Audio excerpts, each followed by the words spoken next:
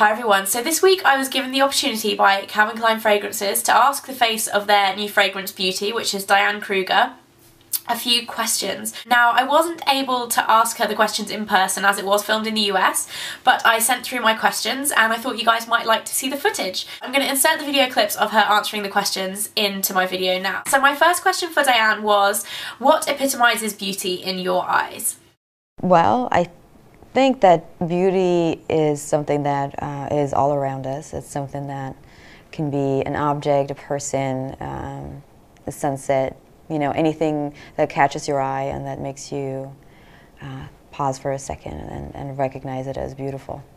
Okay, so my second question was, what are your top beauty tips? You know, I mean, there's no secret potion, I think. If I had one, I would happily share it. I'd say, you know, sleep is what works best, and no smoking for sure. I used to smoke, I quit, so I've definitely seen improvement in my skin.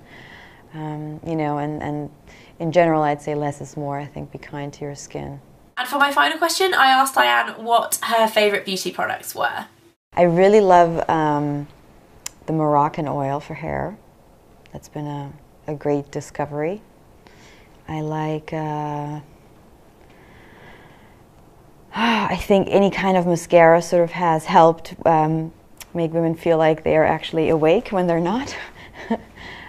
And I'd say a good, you know, good sunscreen. I started using one every day for the last 2 years, and I really feel like it's helped my skin be in better shape.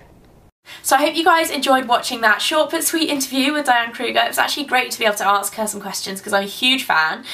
And yeah, the new fragrance by Calvin Klein is called Beauty. It's out now if you want to check it out. Thanks for watching everyone, and I'll see you again soon. Bye!